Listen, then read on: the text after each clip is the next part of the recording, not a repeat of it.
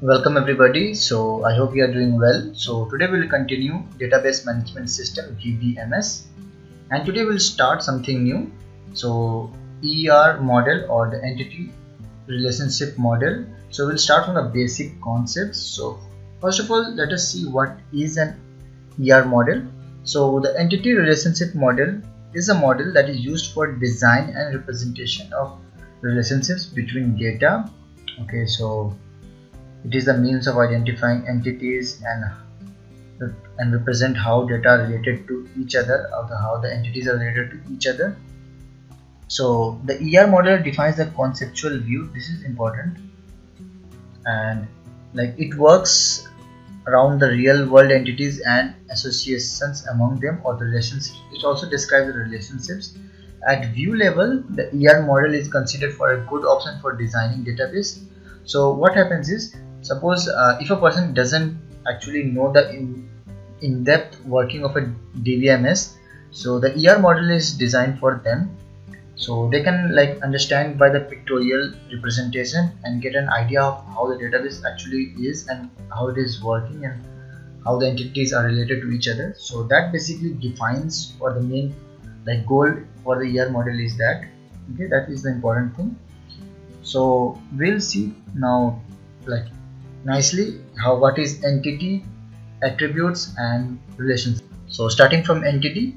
So an entity is a thing or object in real world that is distinguishable from all other objects. Okay, so an entity can be a real world object, either animate or inanimate, that can be easily identifiable. Okay, and an entity set, suppose an entity set is a collection of similar types of entities. Okay, this must have the same properties and attributes.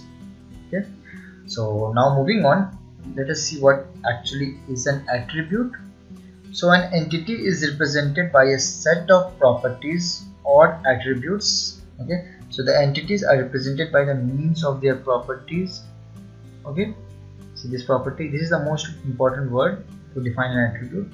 Okay, so they are descriptive properties possessed by each member of an entity set. Okay, and so now let us see, there are different types of attributes. Okay, starting from simple attribute, composite, okay, and all that. So the simple attributes, so simple attributes are atomic values, so which cannot be further divided. Okay, suppose a phone number is of 10 digits, so it cannot be further divided. Okay, you cannot reduce it. Okay, so composite values, suppose I can explain this composite value. So now composite attribute, suppose we have an entity called name. Okay, so now name can have like many attributes like first name, middle name, last name. So these all are like composite attributes. So this is an attribute, an entity having more than one like attribute for it, that is composite attribute.